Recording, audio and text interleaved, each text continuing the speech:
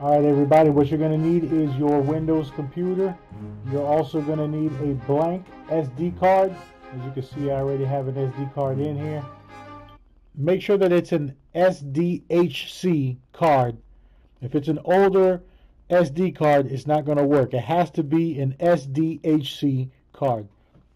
Alright? What you're going to do is go to the link that I provided in the description of this video. Is going to take you to this page right here. Index of SOLVED Matricom firmware Q3 Wi-Fi patch for pre-release units, right? So what I'm going to do is I'm going to right click and I'm going to save link as. And I'm going to save that directly to my SD card. So you got this little file organizer here. You find your SD card, this is mine, go ahead and save it.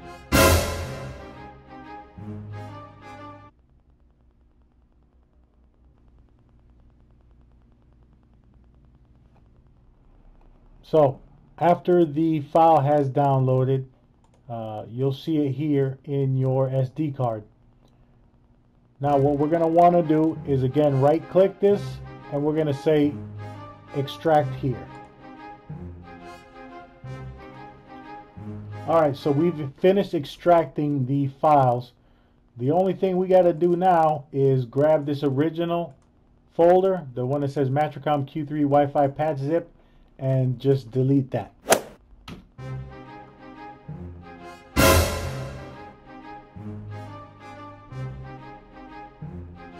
So you should have 20 items on this SD card right now. So the next step is going to be to go ahead and stick the SD card into the box and do a toothpick reset. Let me show you how to do that right now. Alright, so in order for this to work, you're going to need a few different things. Number one thing you're going to need is a G-Box Q3.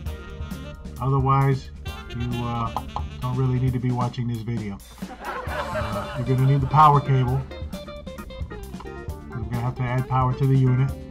You're going to need your HDMI because we're going to have to be able to see what's on the screen. You're going to need the SD card, which we've already gone through the process, and by this point in the video you should already have the files that you need on that video. And you're going to need either anything metal or a toothpick or whatever it is that you could stick down in the reset port of the G-Box Q3. So picking the unit up, you're going to see here in the back that we have our USBs, we have our Ethernet port, we have our HDMI, and we have the two. If you turn the box on the side, you're going to see the USB, or excuse me, if you turn the box on the side, you're going to see the SD card slot. So first thing you're going to do is take the SD card that we've added the firmware to, and you're going to stick that in the box. Alright. So next step will be to add the HDMI to the unit. And this is where things get tricky.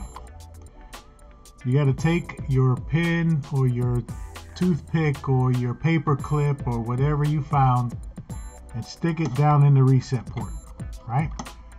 When you stick it in there, you should hear a soft click. I don't know if you can hear that or not. So what you want to do is hold it down,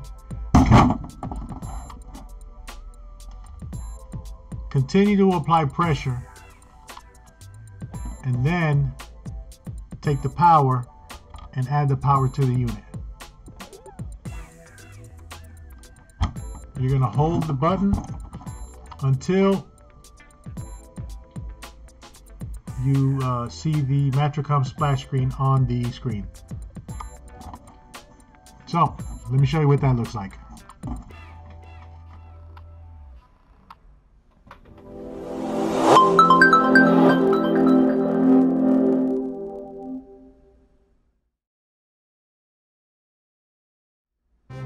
After rebooting the system, go ahead and run through the Matricom wizard to set up your unit.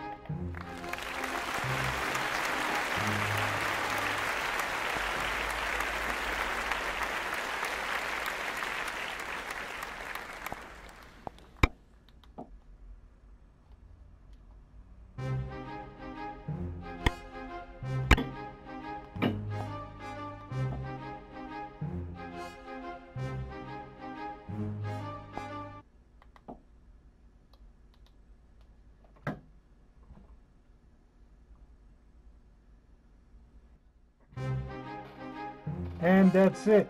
Definitely hope that this video helped. Don't forget to subscribe. If you have any questions, don't forget to comment below.